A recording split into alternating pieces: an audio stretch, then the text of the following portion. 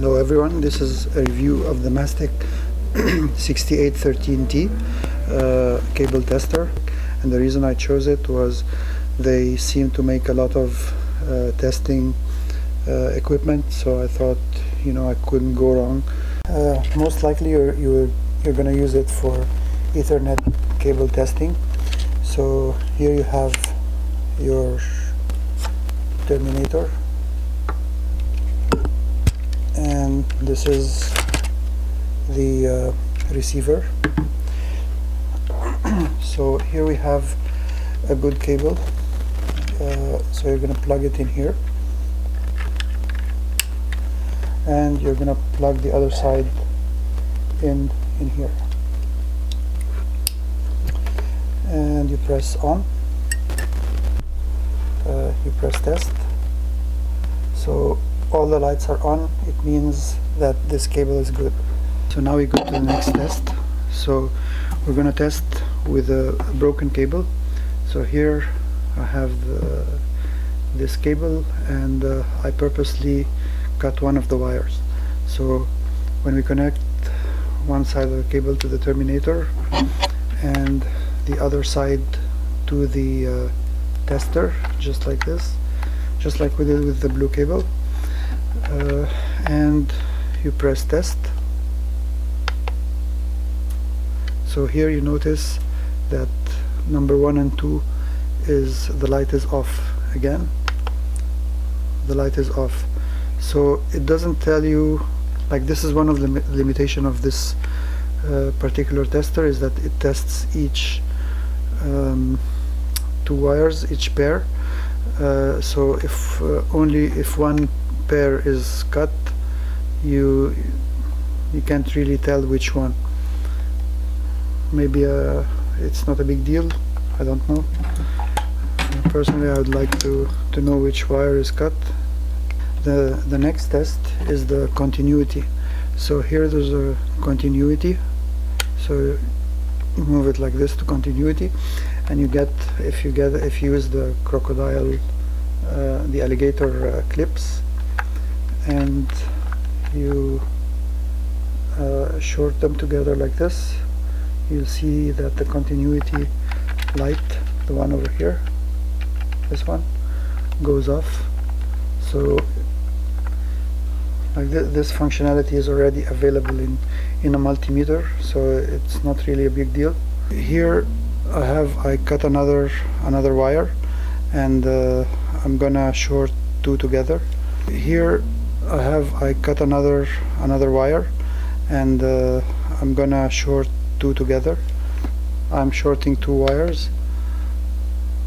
So you see here the split pair, the miss wire has gone off.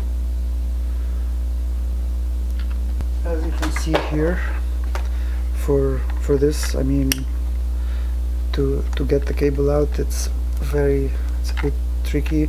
I personally don't like this. Overall, I think for the same price, like I bought this for about $30, I think for the same price you can buy something that will give you basically the same functionality.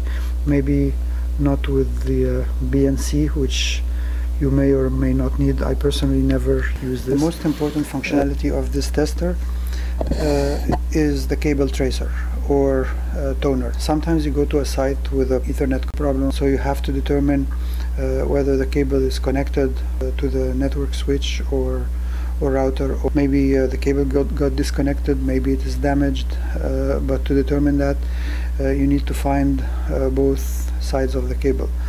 If the cables at the switch have not been labeled properly, you might have a real challenge troubleshooting, especially if the problem is at an office site with 20, 30, 40 computers or more.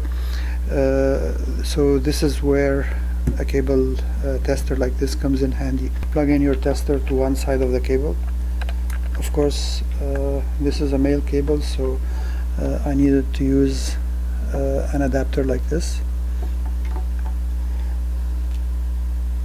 It's designed to test wall sockets, so you can't you can't connect it from here. It will not work. You have to use this end of the tester. You set it to tone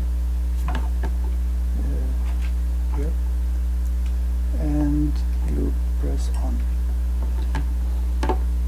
The other side is usually at the switch side or in the server room, so you typically have a lot of cables coming out of like a big rack, or you pass your receiver like this around the existing cables.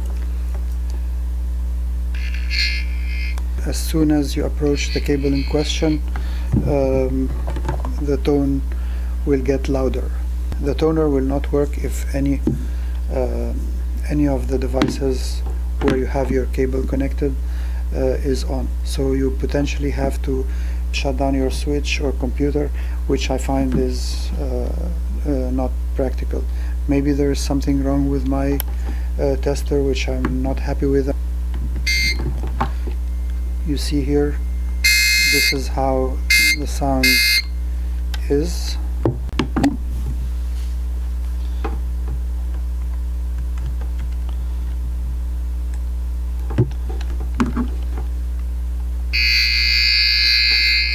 I have an online router, so when I turn the router on and I try to trace it around this red cable, I can't tell.